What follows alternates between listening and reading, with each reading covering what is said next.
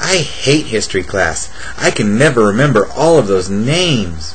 Well, whenever I want to remember who did what, I just think of some little rhymes. And this light bulb was really quite clever. Oil made Rockefeller the richest guy ever. Carnegie, Steel, and Vanderbilt trains. These are a few of our SOL names. Ford made a simulates for automobiles. Soon everyone could afford to have wheels. Bell made the telephone, the Wright brothers planes. These are a few of our SOL names.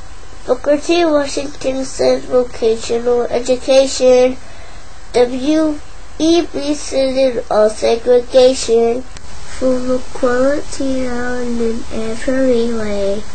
These are a few of our SOL names. Steel in Pittsburgh, cars in Detroit, me in Chicago. New England means textiles, I know that means clothes, and that's all I need to know. Does he really work? Of course he does, you try. Jane Addams' Hull House helped ease immigration, and Jacob Lawrence, he painted migration.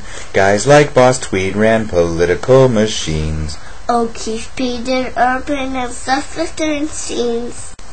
There's Langston Hughes, Harlem Renaissance poet. Bessie Smith sang the blues, she's the empress, you know it. Ellington and Armstrong brought jazz to great fame. These are a few of our SOL names.